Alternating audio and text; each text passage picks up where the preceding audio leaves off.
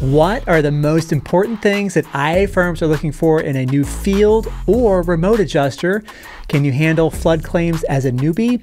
And the latest with AI and machine learning in claims. In this video, I chat with Richard Folkman, who's a VP of CAT operations at Crawford Company, about you getting up and running as an independent property adjuster. Starting now.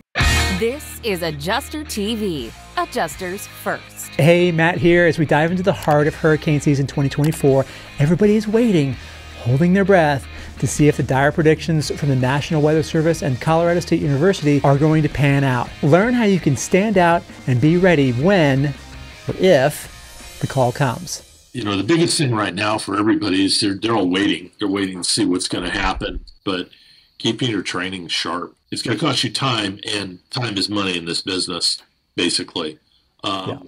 You know, closing claims quickly and accurately are going to make you stand out as an adjuster, as opposed to just closing claims. A lot of adjusters think, just close, close, close. And it's like, no, it's the quality. It's not the quantity. It's the quality and the quantity. You don't get additional claims until you've started closing claims. So a lot of people are like, why am I not getting any more claims?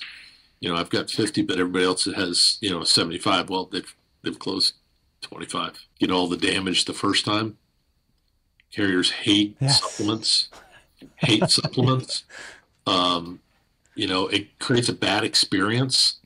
And, carriers are more concerned about the customer experience than anything else right now because they're trying to retain their market share. And if people aren't happy, they're just going to go someplace else, and it costs them too much to get those guys. You know, the big one is we're in the customer service business. Everybody's like, well, I'm an adjuster, I adjust. It's like, no, you're a customer service person. Yeah. You write claims. That's part of the job is you write claims.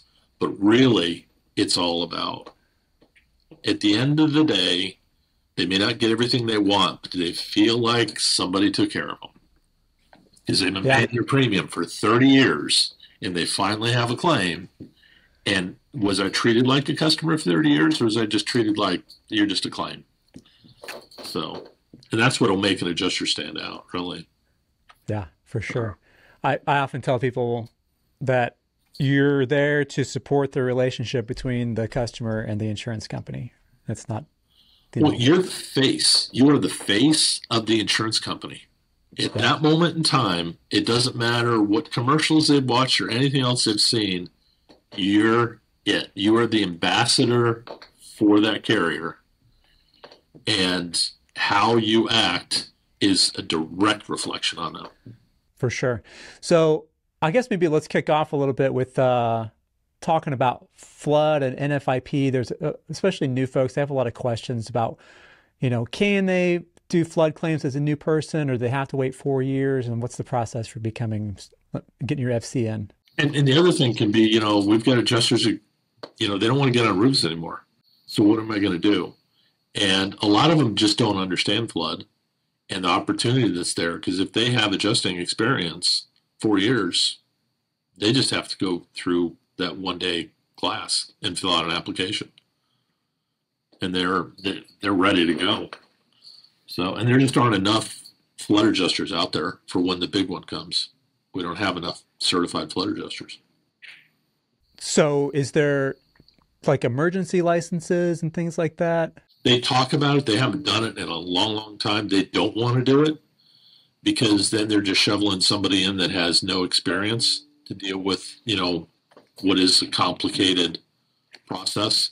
So it's not like property where you have that you have the emergency licensing. This is a federal program and it's certifications. And,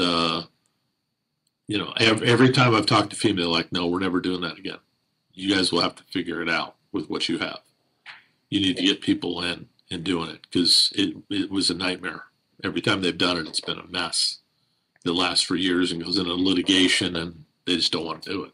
What it sounds like is that there's a need for flood adjusters, maybe like acutely, like right now, but there's kind of a shortage of people who have enough experience to qualify for the program.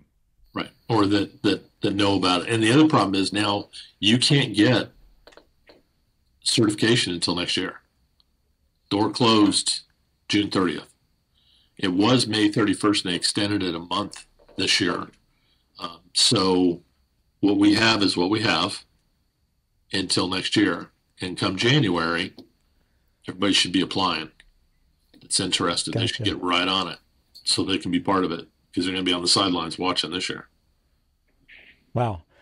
Okay. Well, that'll be interesting to see how that goes. Yeah. Especially if we get a big one. So so say somebody can get, they can become flood certified.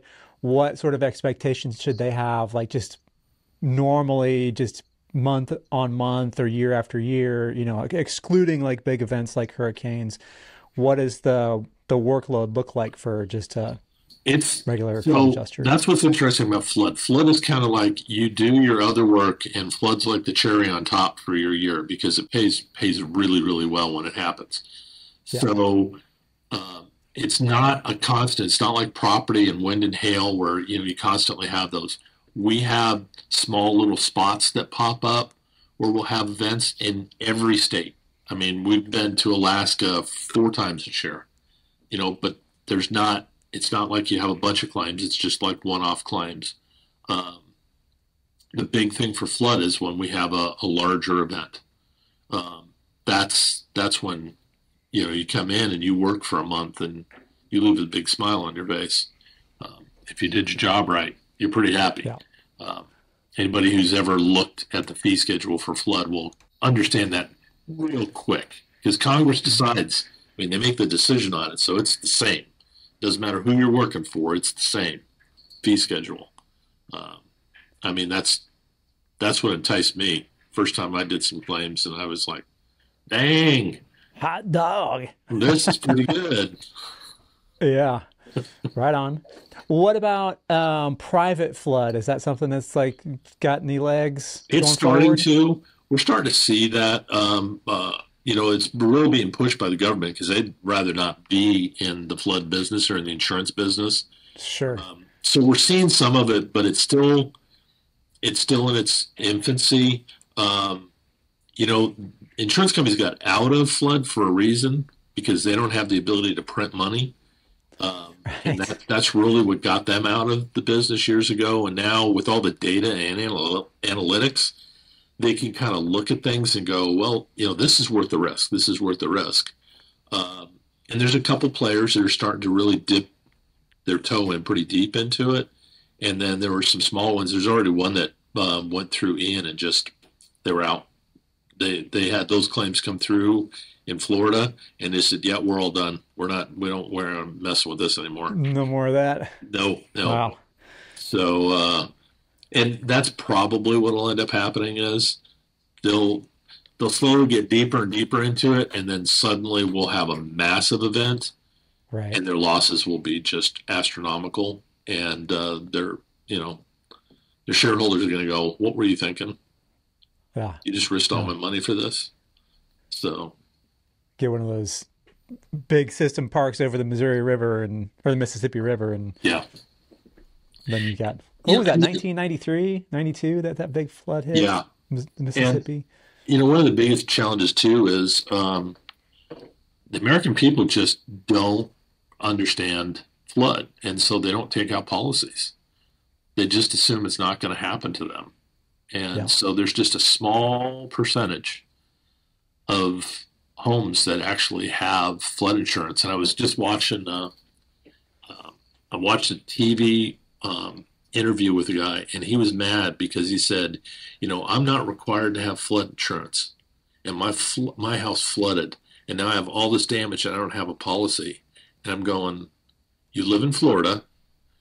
Everybody is in a flood zone. You're not in a special flood hazard area, but you're in a flood zone. You can buy an X zone policy, which is the cheapest. I mean, it's like your Starbucks bill for a year would have paid for that policy. You get $250,000. But he's like, but I wasn't forced to get it. And it's like, wow. Jeez. Wow. Because if you're forced, it's going to be thousands of dollars, potentially. Yeah. And I'm like, you could get you can get off easy. You just, 800, $900, and you would have got $250,000. So, Yeah. So what would you say to adjusters that are interested in flood, and come January, they want to jump on it? Like, what can they do between now and then to prepare, to be like the most prepared for that? you can go online to FEMA's website, to their flood NFIP website and look, and there's some videos and stuff in there. We do host FAST training, which is flood adjuster specialized training. It's something that I created that helps adjusters, especially property adjusters, understand there is a difference between flood and property, and just even the basics of how you write the claim. Property starts from the roof down, and flood starts from the floor up. So it's just simple things like that. But then really understanding the policy, what's covered, what isn't covered, and we don't charge for that. It's free. It's a day-long class, and we host those off and on throughout the year. That'll give you a really good understanding overall of flood. We're at NACA. We do it at NACA every year. And then we can also help you. If you come to us, FloodOperations at us.crawco.com, and say, hey, I want to apply for my my certification, we'll send you a link and you can fill everything out, and then we'll look at it and we'll say, hey, you need to make sure you fill this in, or you answered this incorrectly. This is what it should be. And then we send it back, and then they send it in. We don't send it in for them. They send it in, but we kind of help them through that stage because we know what they're looking for. So we try and help the adjusters out with that. And then, it takes a couple weeks. They got really fast last year at turning around the FCN cards for new people. It was going really quick last year. So they got all the bugs out of their system. And then, you can attend as many fast trainings as you want. We've had hundreds and hundreds of people attend those trainings. Because again, you need to, the more you know, the faster you can close claims. The faster you can close claims, the more claims you get. So, yeah, exactly. Yeah, but they've got to be good quality claims, right? Yes. Yeah. We don't want people just throwing stuff at the wall and want everybody else to fix their issues for them. Yeah. Well, let's talk a little bit about property then. So you guys have, I know you've got a lot of resources for adjusters, for new people and for experienced people. What does some of the training look like that you have for people coming in, off the street? We've been doing, and I think we've discussed this, but last year I did the Cat Adjuster Academy here in Allen, Texas, and we brought brand new people in, never done claims before, or had been a couple years since they had worked claims, and we put them through a training class here to get them up to speed. When I got into the business, I was just thrown into the business, and it's like, figure out how to close claims.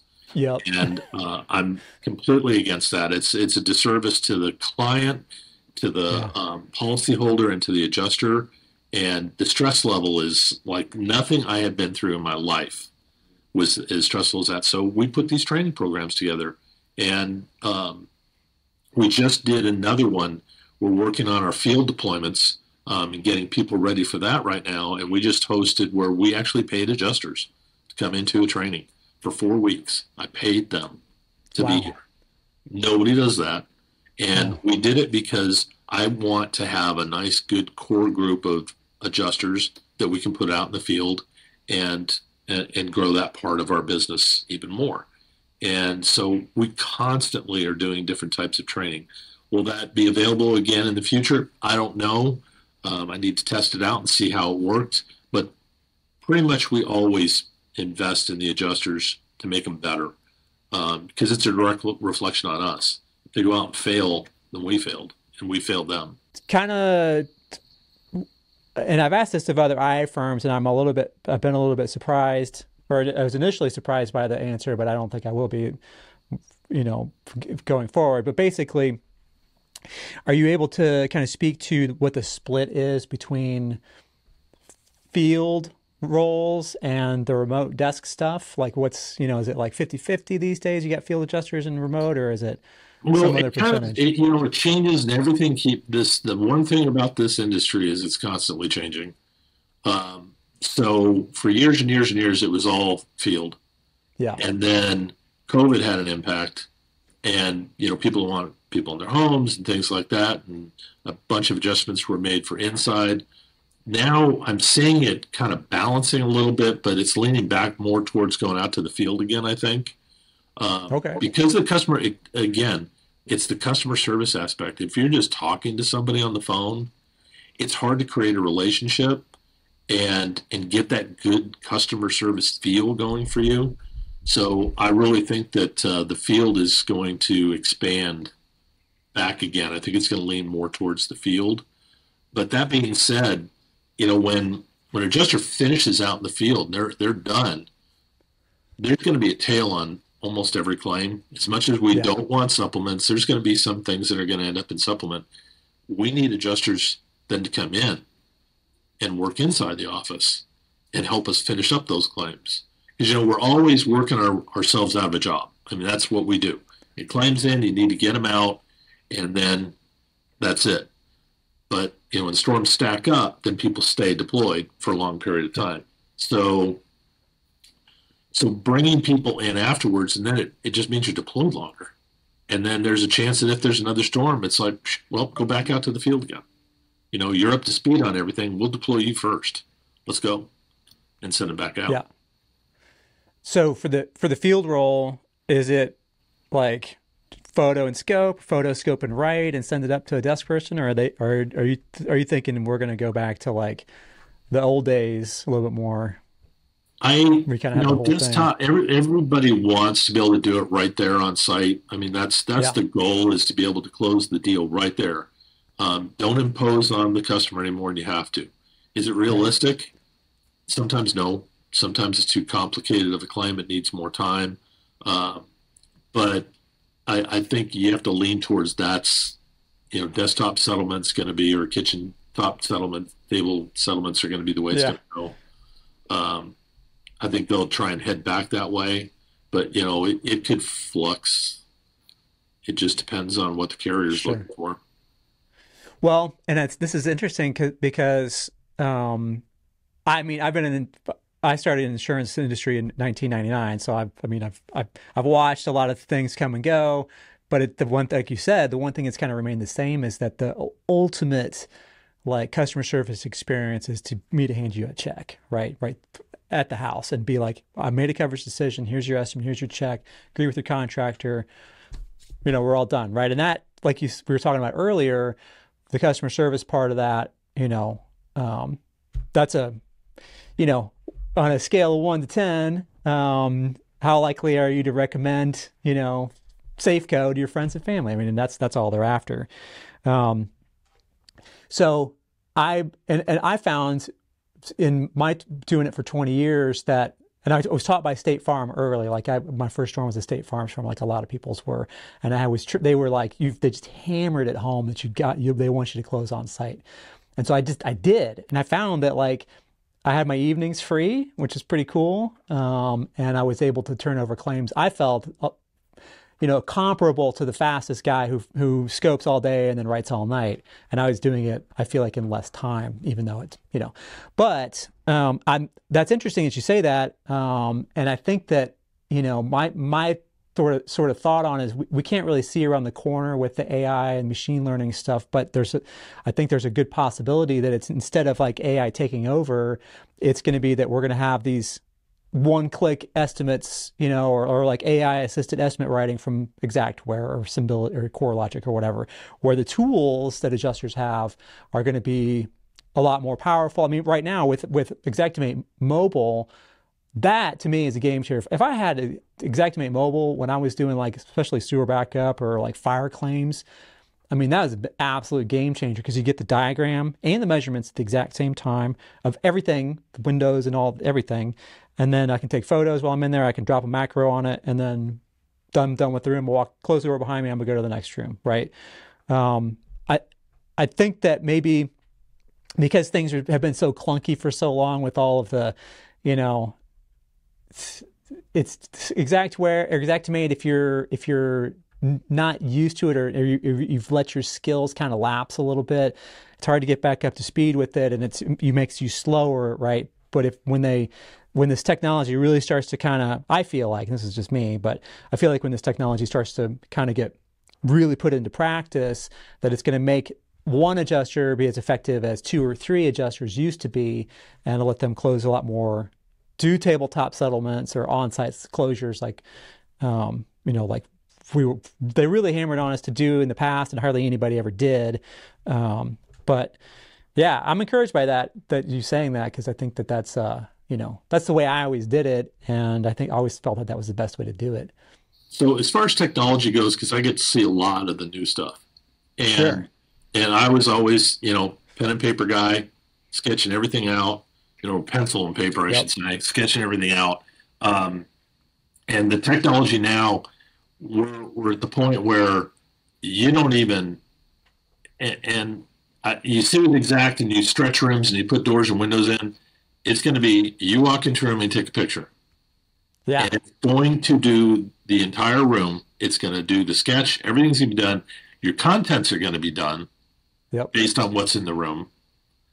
And then you just have to fill in blanks. But the whole point of where this is going to go, and adjusters are like, oh, they're just going to have robots come replace me. And, no. Oh. Now you have no excuse not to do the customer service. Now you spend the time, you explain the process, you get to know the people a little bit, because we've just saved you so much time. And you're still going to have the run and gunners. They're just going to want to close claims as quick as they can, and we'll just not use them because they're not establishing that rapport. Yeah, that's what we're looking for. We're looking for that. So the efficiencies are going to be amazing. It's just the stuff that's coming is just going to be incredible.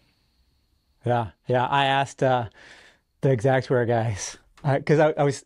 One day I was like sitting there drinking coffee in the morning and checking an email or whatever, and all of a sudden it's popped into my head. I was like, hold on a second. I know that with Xactimate Mobile, I can point it at these on the desk and it'll say glasses right below it, right? It can identify objects. What stops it from being able to identify, the baseboard, the crown molding, the acoustic tile ceiling, all that stuff, and then even to be able to see like a water stain on the ceiling? How hard is it for the computer to see that, right? And you take a picture of it, and there it is. And I thought, well, so writing an estimate, a restoration construction estimate is I don't think it's anywhere near as complicated as writing code for like a website or for a program or something like that, which AI is doing. You can jump into ChatGPT, and if you want to do something cool on your website, just describe it and it'll write the code, and it's perfect code, right? And so I sent an email to Aaron Brunko saying this. I'm like, how far are we from like one-click estimating? And he goes, hey, let's get on a call in about an hour. So he goes, how many assignments do you think we've run through exact analysis in the last 12 months? And I was like, it has to be millions. And that's more than enough of a data set with pictures, measurements, notes, everything. And for the machine learning to run all through all those scenarios again and again. How many different kinds of downspouts are there, right? How many different kinds of, window wraps or what? It's not rocket science. We're not putting satellites in orbit. So, but the thing that's kind of the saving grace, I guess, for us, the customer expects to be treated like a person, right? It's like you said, they want to, feel like they were treated like a person, not like a number. And like anytime I got feedback on my claims, even if I had to deny a claim, the number one thing everybody always said was, I felt like I got a fair shake from your adjuster. Yeah. Right? A fair shake. That's all they're after, right? And you got to have a person there for that. There may be some people out there that want to do it all through the app and don't want to talk to anybody, but I think that for the vast majority of people, they still want to, especially if you got a contractor there or it's a large loss, right? You can't negotiate with the contractor through an app. There's got to be a person there. Yep, so, exactly. What do you guys think about software certifications? Like, CoreLogic's, I think they've got a 1 and 2, and then of course Xactware's got 1, 2, and 3 for the user certification for Xactimate. Is that something do you have any carriers that require that, or does nobody care?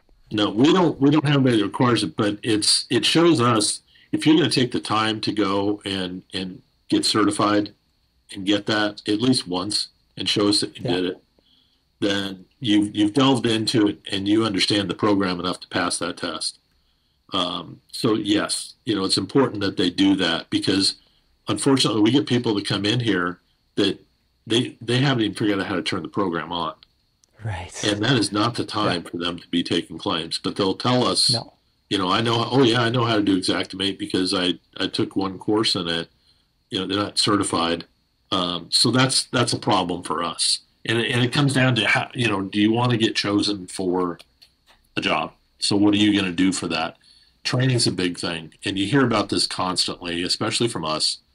And, training is top of mind awareness for us. If you're in our training classes, we see you, the instructors talk about you, especially if you're doing, you're good at what you're doing, they're going to chat about it.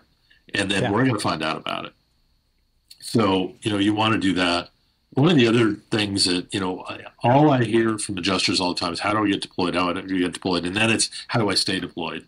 And again, we're always working our way out of a job. But one of the real important things for us is, especially if we're going to ramp up or we're going to have some big event come, is having the talent at a management level. So admin managers. And so we're always looking for people that have had experience leading others. And how can we take that person and move them into a position that when we get busy, our teams jump, we need more managers. And you can be a great adjuster and a horrible manager. Sure.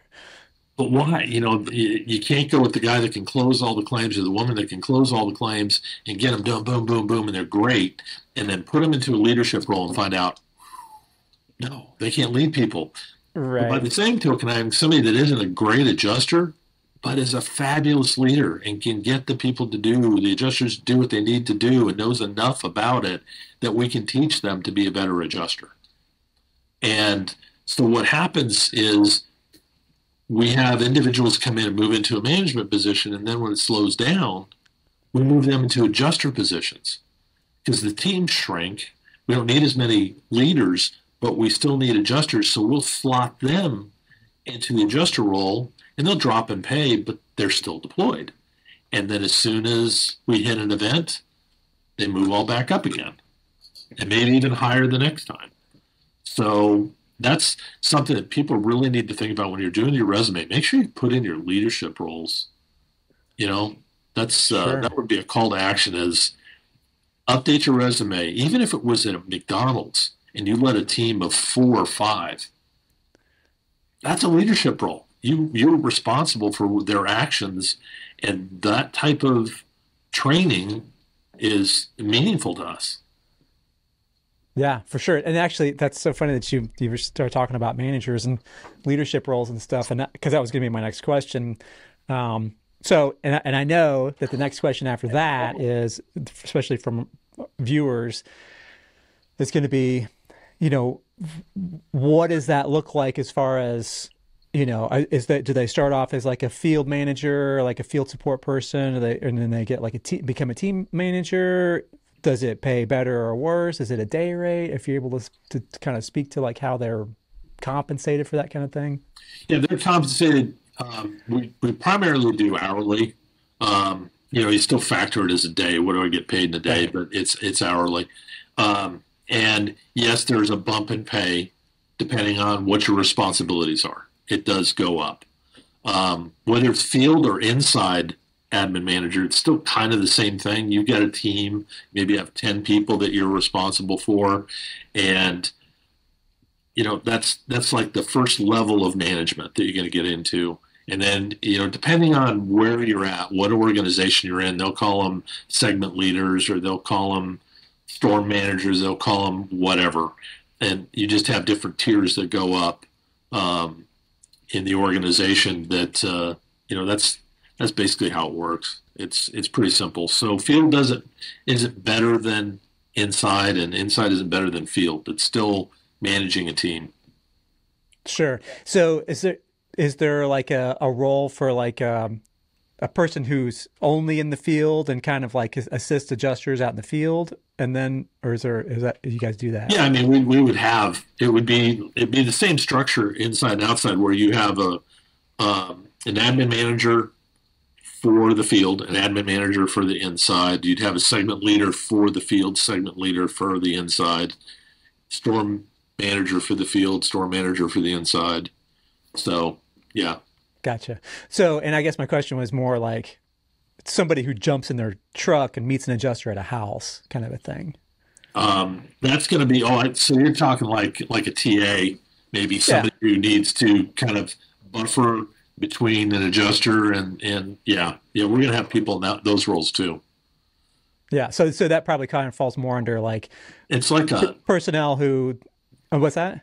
That's kind of like a supervisor, not really a supervisor, but more of an expert for that, So they would be, so in other words, that's less of like a manager level and more of like a help room team lead people. Kind of like a team lead, maybe. Yeah. Yeah. Yeah. Interesting. So there are so in other words, long story short, there are other roles that adjusters can, especially ones who have experience. I was a TA on Hurricane Sandy or Superstorm Sandy or whatever. And I absolutely loved it. I had so much fun. I didn't have the responsibility of the claims, and I just was able to go out and meet guys and gals on their roofs.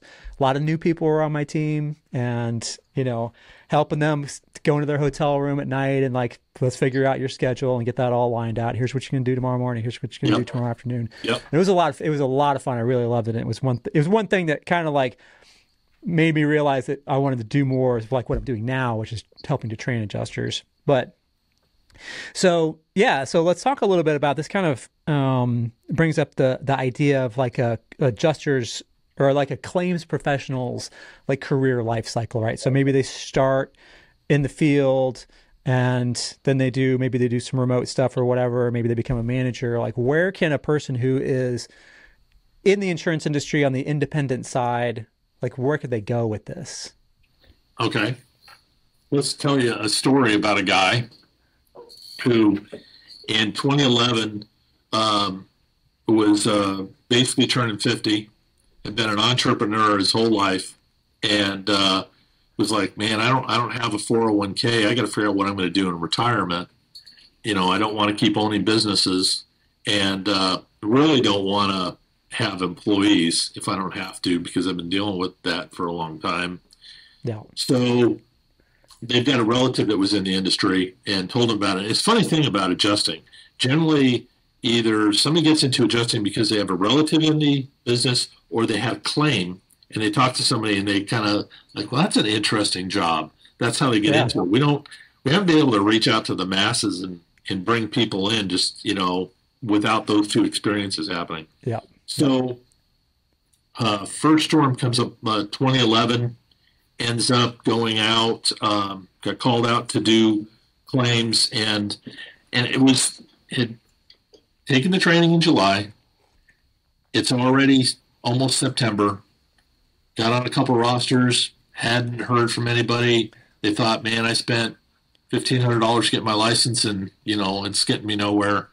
And then all of a sudden you get a phone call. Somebody puts you on standby. Somebody else puts you on standby. And 3 hours later, they say, you're deployed. Be in Philadelphia.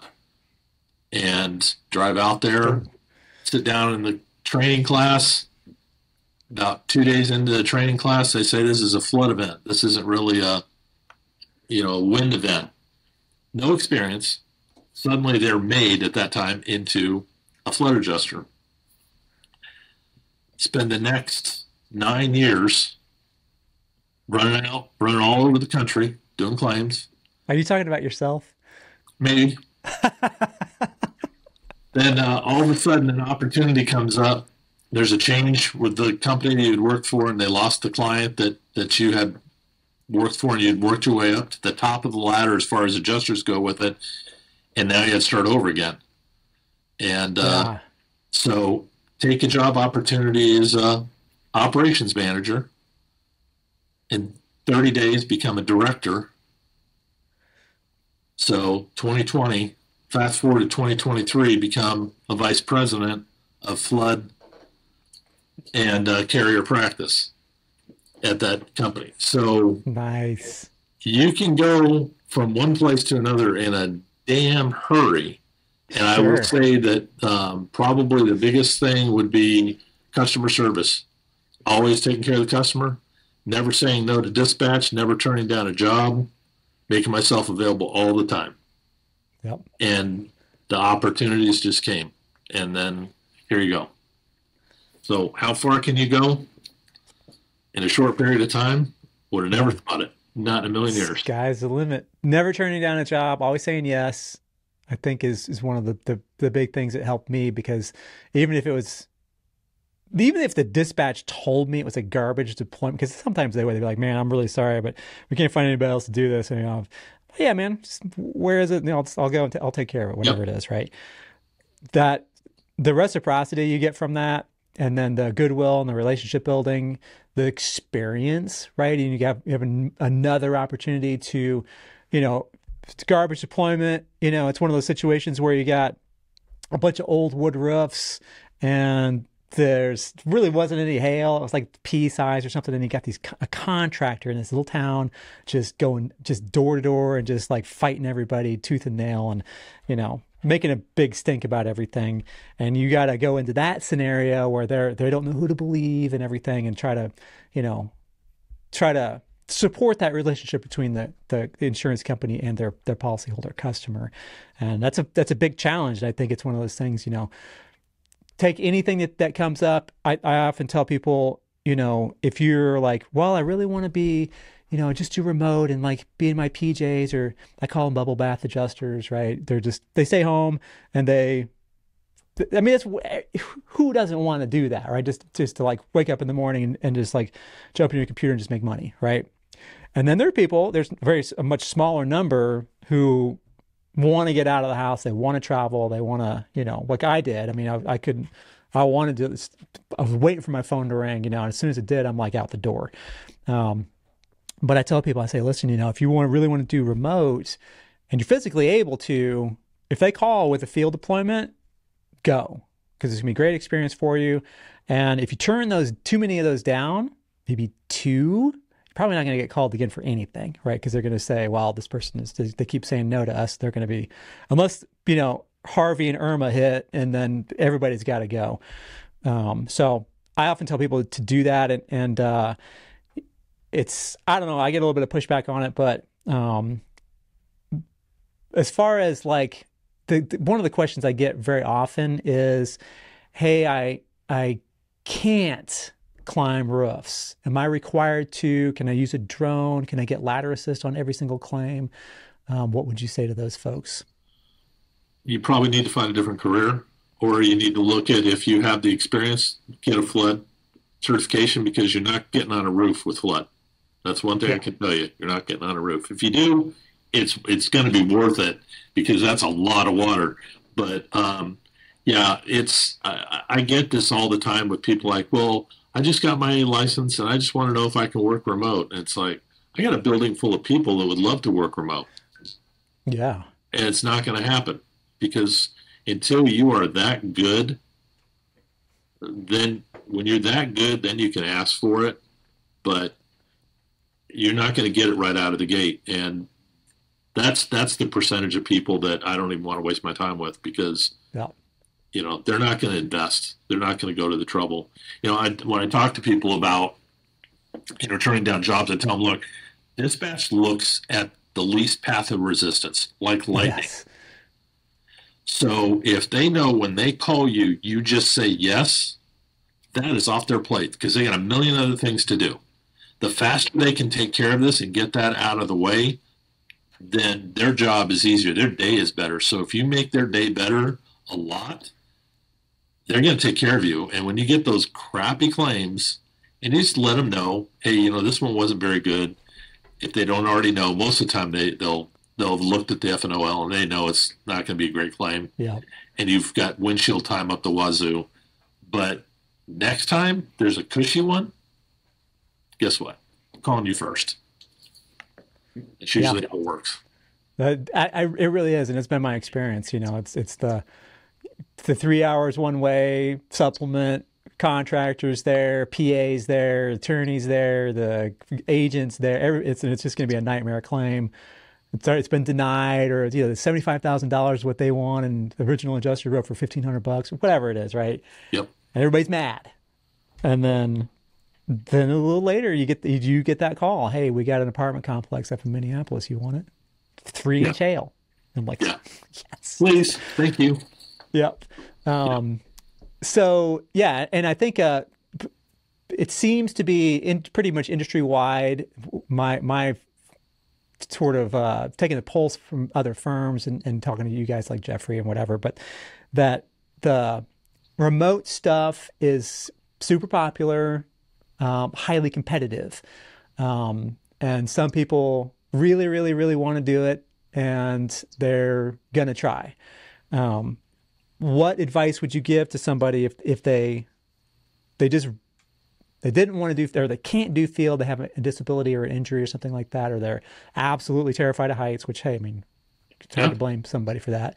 Yep. What I tell people generally is you need to be even more qualified, and you need to start with licensing there. But is there a path, do you think, for a new person to be able to get into remote without going through field? You need to go through a lot of training. You need to take some of these, outside classes, get that under your belt so you can sit at a desk and know what you're looking at. You can look at a photo and know what you're looking at. Because the photos, when you're out in the field, you can walk around and look at different angles and figure stuff out. When you're working in an office, you've got whatever photo is supplied to you to work with. You need to be able to read that. Yeah. Most of the time, that comes from experience, that you can look at it and because you've taken the picture and you know the difference between looking at it with your eyes and looking at it in a photo, and you can tell what the damage is or isn't. But you're going to need to get into a desk position, and you're going to be looking for an opportunity for desk deployment, and you're going to probably do it for a while in some remote town. And then when you get to that point that you can work at home, that you can do. I mean, I've got people that will never go out to the field. Never. We put them through our flood training program, our FACP program. They were terrified to go out and do the claims that they had to do to get certified. They were just so happy to come back and work in the office again. Other people, they want nothing to do with coming in the office. I will say, if you're an adjuster who's never, ever worked in an office, you need to get a deployment in an office. You will learn so much. When I did it, the first time I did it, I was amazed at how much I learned, because you get to look at everybody's estimate if you're doing supplements. So now it's like, whoa, I could be charging for this. I didn't realize that. Now my fee biller just went up because I'm more educated now. All the stuff I sent in was acceptable, but I could have maybe stretched that estimate a little bit further had I the knowledge that I did after working in the office. Yeah, for sure. And that's, if you get invited to do cleanup on the field, same thing. I think if there's an opportunity to do file review for you, same thing, especially file review. And that's, we could even say that just like on the dispatch side, if you're saying yes and you're not flubbing up the deployment or the claims assignments or whatever, and you're saying yes and you're being a help to that dispatcher. Same thing goes for file review. Turning in a high quality file that's easy to read and easy for them to, because they're gonna know your name whether you're good or bad, and you don't want to be, turn in 600 photos for a tree on fence claim, and then there's 35 errors and corrections, and then I don't know why this is. Maybe you can help me understand this. Adjusters because I've done file review, and we do have a file review process in our trainings, but you send back 10 corrections, and they will correct 2 of those and then send the file back up. I'm like, what about those other 8? And it's crazy because they'll want to argue. The ones that want to argue their point, and it's your job's to do what you're told to do. You may not agree with it, but there's probably something you don't know, and this is why this decision was made. And Yeah, and if you waste everybody's time by doing three things and sending it back up, and then now they have to look at it and send it back down to you again, yeah, you're not gonna be looking at getting deployments for very long, doing stuff like that. And some people just can't let go of the fact that they're right and they know they're right and they're not going to change their mind. And it's like, it's not how this works. Yeah. You know, you stress the point, you put the F9 notes in of what your position is and how you arrived at that, and they make a final decision, and then that's it. Fix it, change it. It's all the notes are in there of what you felt. Just do it and send it back up. Yep. So so is there like, and I worked for a firm once, on a couple of deployments where they did collaborations. Like they wouldn't kick the file back for corrections. They just fixed it and sent it through. Is that something that's carrier dependent? I think it's carrier dependent. And I don't see that anymore. I haven't seen that in quite a few years. Doing collaborations. That was something we used to do all the time until probably 2019, I think, is the last time I saw that happening. But I'm sure there's still some that are doing it, but we don't do that anymore. I hated that because I was like, well, I want to know, because I want to know how to do it right the first time, especially because if I'm building off of it, and they added stuff to it. Yep. If people want more information about how to get with you guys, where can they go? They can go to www.crawco.com. That's CRAWCO.com/cat. And then /training will take you to our training site. We do, on a regular interval, every 2 weeks, we do a cat chat. And we do internal ones, and then we do some open to the public. And we'll post those out on social media. And you're welcome to come listen to different leaders from different departments. And we just get on and talk about what's currently going on, if there's any opportunities, deployments, and things like that. We just think it's important to stay in touch with the adjusters all the time. So I invite everybody to come join us for one of our public cat chats and get to know the rest of the team, not just this ugly guy right here. Want to know what makes a great adjuster who has the best chance of earning six figures? Find out in this next video.